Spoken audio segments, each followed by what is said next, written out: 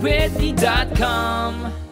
Hi, everybody. I'm Whitney Ullman here with Michael Cartellone from Lynyrd Skynyrd. He's the drummer. You might know him from that, but you also might remember him from the art that he does, because you may have seen an interview we did a few years ago when he was in Atlantic City at the Wentworth Gallery.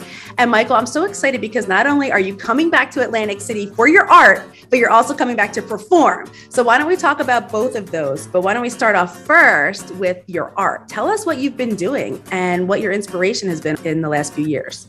Well, thank you, Whitney, for having me on this. And you were very kind enough to come to the Wentworth Gallery show a few years back at the Hard Rock in Atlantic City, which is where this event is going to happen. So it's Friday, July 8th. Yes. That day at the Hard Rock, Atlantic City, the Wentworth Gallery show is from 12 to 3 in the afternoon. And then that night, Lynyrd Skynyrd plays at Ovation Hall, which is literally just a couple blocks away. Yeah, it's literally the casino next door. So that's perfect. Yes. So if they're coming down to see you, they could actually touch both casinos and enjoy themselves. That is the hope. So you've asked what I've been inspired by and what I've been painting for the past few years. Yeah.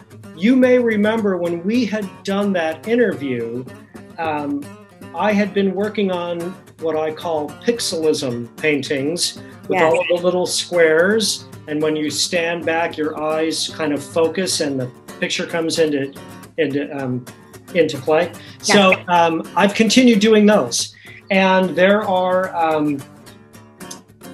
I think it's another half dozen brand new ones that'll be in the show at the Hard Rock Wentworth Gallery. Wentworth Gallery, okay. Yeah, and aside from the pixelisms, I've also done a few paintings on the side. One was I painted a drum for the company that I've been an endorser of for over 30 years now, Pearl Drums. Okay. And to commemorate my 30th anniversary, I painted a snare drum with portraits as you go around the drum of all my different drumming heroes. So that one was pretty cool.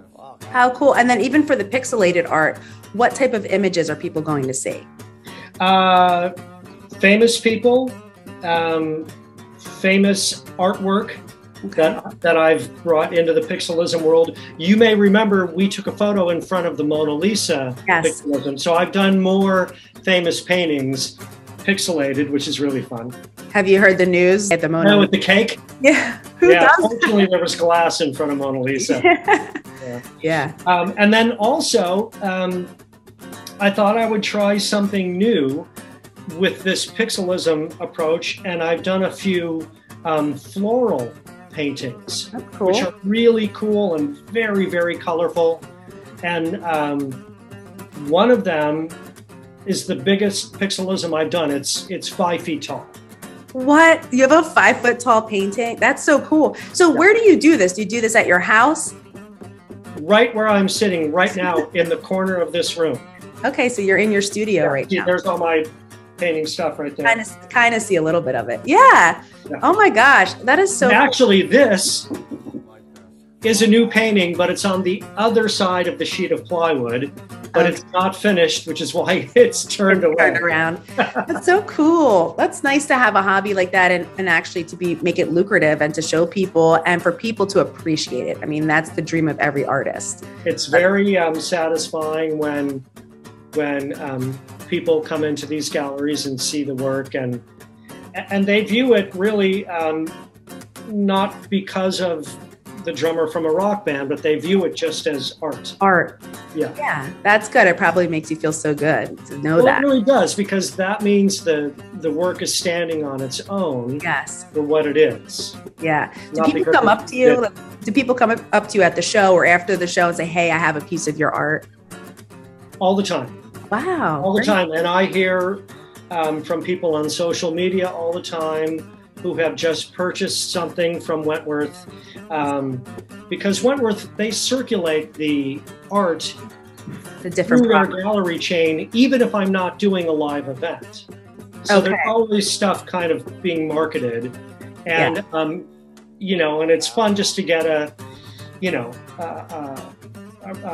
a note from someone where they've taken a photograph of something that's hanging up in their house. So cool. It's really awesome. And especially here, we have the Wentworth Gallery at Hard Rock. We also have the one at the King of Prussia Mall. So that's good to kind of toggle between the two. And plus they have other locations as well. So it's nice. Are you exclusively with Wentworth?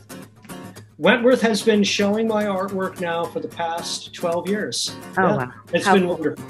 Yeah, I mean, I love that they do that, and especially brings attention to the gallery, and it's cool that it's in the casino. So when you're here in Atlantic City, what do you love doing? Well, I enjoy just walking the boardwalk. Yeah, that's cool. I mean, why not? I live here in New York, so we've got our version of it at Coney Island, but yeah, but Atlantic City is very fun. Now, mind you, this is a very quick trip. So the time in between the art show and the gig is pretty much my going back to the hotel and sleeping. Yeah, taking a nap and then going to the gig. So no, I get it. I have a lot of playtime on this one. Is there anybody in the music world that you think is just super amazing? Some new artist that you'd love to kind of give a shout out to? I think Billie Eilish is great. Oh, yeah. Yeah, I think she's awesome. Awesome. Yeah. What's the last concert you went to? Oh, we're talking pre-COVID. Yeah, I guess. So you haven't been to one since COVID, right? Okay. Yeah, I know. Yeah, it's tough. Eventually I will. Okay. But, just not quite ready to do that. I think it's just changed the game for everyone. Mm-hmm. In unexpected ways, and now we're just trying to figure out how to navigate. Yeah. Even this year's Skynyrd tour is it's fewer dates than we've had in the past because I think we're all in the business just trying to catch up. Yeah. When everything shut down and then everything started to trickle open again, there were now new protocols that we had to learn how to walk through. Mm-hmm. And even for me, when I talk about entertainment, a lot of times I'll see, oh, this person is here. They were originally scheduled May of 2020, and now this is the new time. So a lot of people are now fulfilling their agreements and their contracts now. So it's kind of interesting. And not only that, but when everyone had to go into pause mode, as soon as the things started to open up again, and everyone wanted to make up for lost time. Yes. Then you had access to the venues as an issue because everyone was trying to get in the same place. So true. I know. That's tough. Well, it's good. And you, after 30 years, are you still excited to perform and be on stage? Absolutely. You still get that same feeling? If I'm not sitting behind drums, I'm sitting behind the easel. So, life is good. I have no complaints. Good. That's awesome. Well, thank you so much. Is there anything else that you want to tell your fans?